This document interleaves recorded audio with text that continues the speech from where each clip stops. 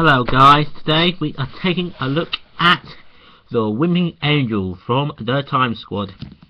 So if you can see, we'll go through the head in articulation, 360. Hands can do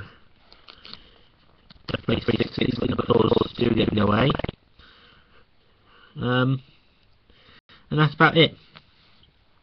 The head, the hair, is like a hat piece.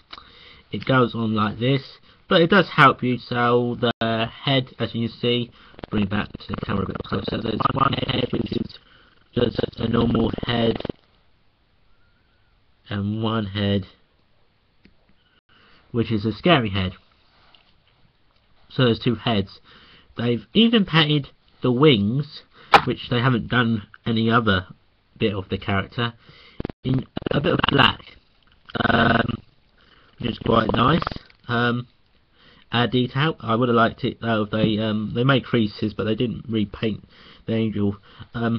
What would I rate this figure? I rate it about an 8.5 out of 10. Nice little figure. Would be nice if they painted the actual figure a bit more than the wings, but they have included the claws, which is nice. And yeah, thank you guys for watching, and goodbye for now.